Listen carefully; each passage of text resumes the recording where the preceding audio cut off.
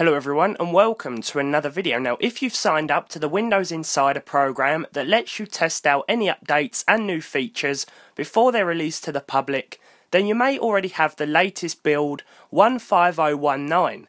Perhaps the biggest change is the addition of the new gaming category under the settings option, which allows you to try out the new game mode.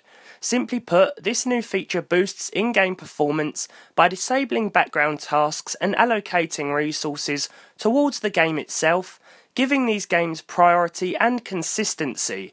If we flick the switch here and jump into a game, then bring up the Windows game bar, we can turn it on as simple as that, and if you minimise the game then it will dynamically disable itself. For those of you who have a system that is capable of playing games with decent settings and high frame rates, it may not be a feature that appeals to you, but for us budget gamers it may mean the difference between playable and non-playable, and Microsoft themselves have said that those are the sort of systems that this feature is best used with. I'd also like to point out that they have said the difference won't be huge, but as I said before, a few frames may make all the difference. So we're using an X4 860K and 750 Ti system today, a great example of a budget gaming PC.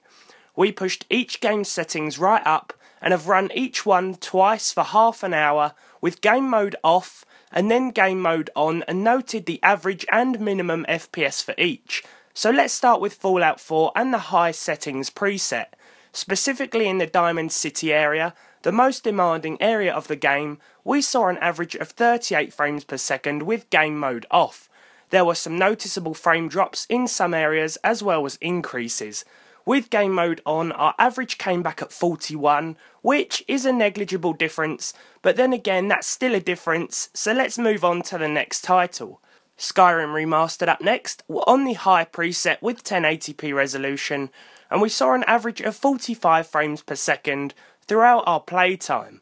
There weren't any nasty hiccups here, and switching to game mode we saw 47, 2 frames more, but it's still a difference like I said before. With Microsoft saying that the difference would be small, it can be hard to tell if it's just coincidence or not. So next up we tried Watch Dogs 2. I was going to do GTA 5 here, but for some reason I woke up this morning and the game decided to give me the not responding error, and so it's going to take me a couple of days to reinstall about 6 discs. So Watch Dogs 2 here on the medium preset at 1080p, and we're seeing about 40 FPS on average with the game mode switched off. When we turn it on, we see an increase of about 2 to 3 FPS once again, and the game sits at around 43. A nice little improvement. But Watch Dogs 2 does seem to stutter with both game mode off and on, but I think that's just to do with optimization of the game, as I've experienced that on higher end hardware as well. Finally, we tried Rocket League, a less demanding game that we were able to put on the highest settings with MLAA on. With the game mode off, we hit 55 on average, whereas game mode gave us 56. This time it was a slightly smaller increase, but our minimum FPS also improved, as it has done in all previous tests. Overall, it's early days and I can definitely see the potential for software like this. It's similar to those third-party game boosters that you can download, but the fact that it's going to become a fully fledged Windows feature means that you don't have to download anything to use it. All you need is Windows 10. At the moment, it's hard to say if it makes much difference, with 1 to 3 frames being the average, and the factors and changes in gameplay could have easily brought that on.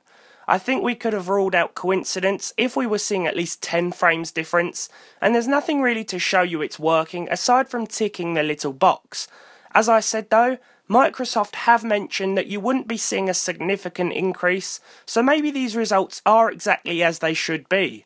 I'm not sure it's worth signing up for the insider preview for though, and we may still see further improvements by the time this update is finalised. So guys, thank you so much for watching this video. If you've had any experience with the new game mode from Microsoft, and you've got the latest insider preview, let me know if it's made a difference with your games, and if so, what sort of difference you've seen.